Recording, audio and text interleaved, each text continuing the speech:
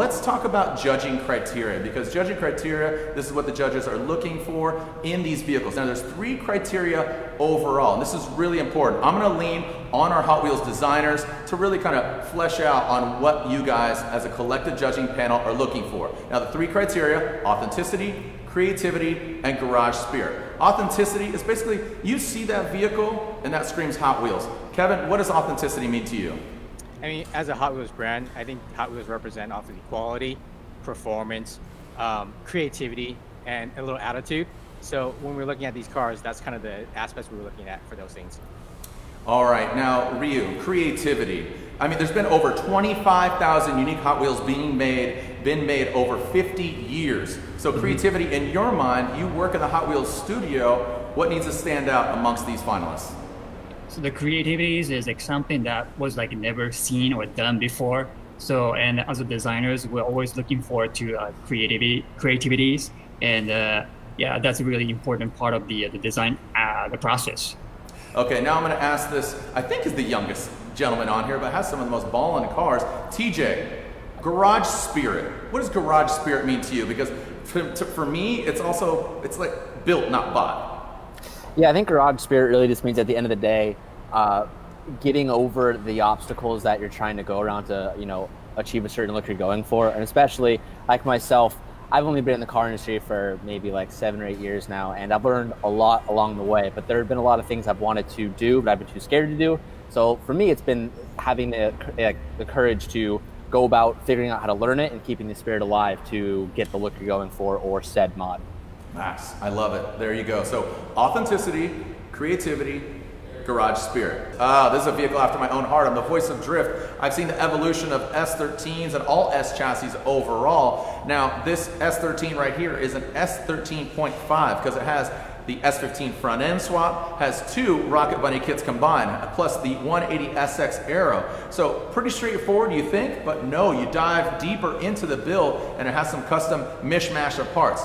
Has a 2JZ GTE swap with a Precision 6267 turbo, 500 horsepower at 12 pounds of boost. So Mickey, you're talking about the engine. Look at this has piqued your interest, homeboy. Hold on, let me rattle off these stats. Battle Aero V4 chassis mount wing, D2 airbags, so it's got the speed, it's got the power, but it is on air. Vera air management, TE37, one of the most iconic JDM wheels, Toyo R888 RSs, and a 6-point roll cage. You can see him talking about his vehicle. Mickey, does this pique your interest, this 2J under the hood of an S13? Of course, it's got drift tax, so it just went up as we talk about it. Yeah, of course, man. This thing is fun to look at, and I do love S15s. It's one of my favorite import chassis. So him putting the face of an S15 on an S13, it's not uncommon, but it looks phenomenal on this particular car. And the fact that he went to a 1JZ engine, I mean, you're basically taking a Toyota engine, putting it in a Nissan. I mean, that takes a certain level of capability, and I think this car hits all the marks when it comes to the judging criteria. I'm excited about this one, guys. Yeah, I mean, we are focusing on that engine. The anodized purple is just popping next to, I believe it's like a kind of a matte gray or a flat gray with that gloss over the top of it. Colette, the purple speaks to you. I know it does. No, aesthetically, this is way my style. I love the Rocket Bunny kit. He got 2 different kits to make the whole vision come together, and just the tubbed engine bay, it's so clean. I know he blacked out a lot of the pieces in the engine bay to have, and has those pops of purple. So this checks a lot of boxes for me, and of course I love a chassis mount wing, and it's great. Yeah, it looks, again, the function, the fashion, a little bit loud. That thing is high up there, and it's convenient because when you go to a fast food restaurant, you can just set your food right there and it's a table. It also doubles as that. Yeah, if you want to hang out, eat some food, you're at the car show, it works. But I don't know, I figure TJ would be a fan of this since it's on bags, Yeah, I was gonna literally chime in here and say this literally screams me. The car, bags, wide body, JZ swap. This one hits home. Huge, executed perfectly. He even has the wheel tubs in there. And I'm also peeking in on chat too on YouTube, and chat is loving this car. So big points over here. I'm trying to contain myself. Wow, yeah, TJ going hard right now on this S13.5. All right, TJ's like, bye, I'll see you later, I'm out, that's the car.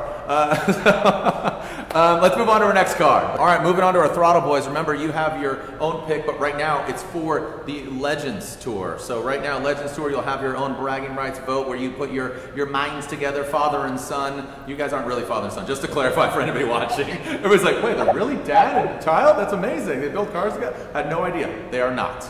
But right now, let's start off with Mickey, and we'll end with TJ. Mickey, what say you, your top three, starting with third? All right, well, for me, for my number three, I have the 1993 Nissan 240sx. It was the first of the F13.5s that we saw with the 1J and all the custom bits. I really like that. I think it was very nicely put together. For number two, I picked the Mogwai. And the reason I picked that was because the story behind it, I loved all the custom details and how they took a Gremlin and basically made it into a stretched hot rod. That thing really embodies Hot Wheels spirit to me. And I chose the 1974 Corvette Glasser as my number one choice. These are very odd picks for me, by the way, because I am an import guy, but I thought this car was really cool. I love the continuity of all the details. I love that glass rear section that he made. And yeah, I mean, I just think this thing is a Hot Wheels car to a T. Yeah, I would not pick you as picking that car, to be quite honest. Mickey, I've known you for multiple years. Super left field from the Throtl boys, or just one of them, Mickey. Well, I mean, let's be real here. This isn't, this isn't something that, I would probably drive. It's not me, but I can respect the father-son effort that got put into this. It checks off all the boxes. Again, I'm not a Gasser fan either, but I think the detail work here and everything that's been done to this car and the story behind it is the key. I love it. All right. Speaking of father-son, here it is. TJ Hunt, you are the final one here. You are Neo. Who is your top three, starting with third, my friend? All right, well, I'm going to have to stay true to my JDM roots here, and I'm going to have to copy Mickey. On number three, I'm going to do the 1993, the first S15 that we saw. Really like that one a lot. It's just it's so clean, it's so perfect. It's hard not to appreciate that and drool over it.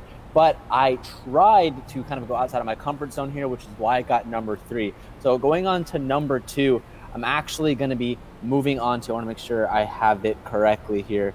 It is the Exotic truck. It's the Exo car.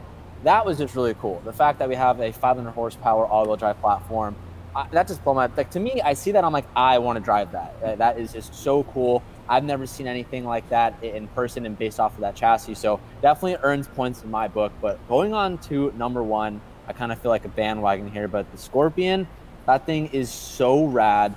That to me, this is like Blade Runner. It looks so cool. It kind of reminds me of the T-Rex, like the kind of mid-2000s vibe. And I really love the like jet turbine exhaust with like the fluctuating thing when you're gassing, it opens up. Super cool. I just want to see that thing in person and drive it. So that's got to take number one for me. All over the board, guys and gal. I mean, you guys are absolutely. I'm kind of baffled. I thought you guys were going to go one direction, but a diversity of vehicles. Now, the fans watching live chat, which one do you think should win this round, win this stop of the Hot Wheels Legends Tour? We want to see it. So live chat away. Let's get it going.